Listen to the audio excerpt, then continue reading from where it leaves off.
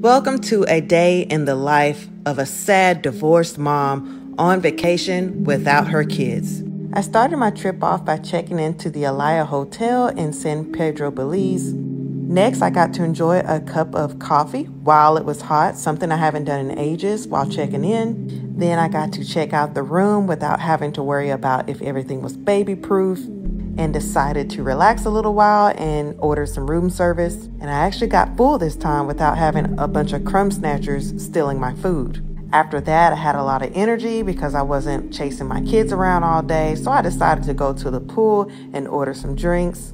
My bedtime at home is around 8:30 because I'm just so exhausted from waking up with the baby early in the morning. But I slept in a little bit this morning since I was kid-free, so I decided to walk around the lovely property and take a little tour. This property has 3 restaurants and 2 pools, plus a wine club. So I decided to go check out the rooftop pool and have a couple of drinks.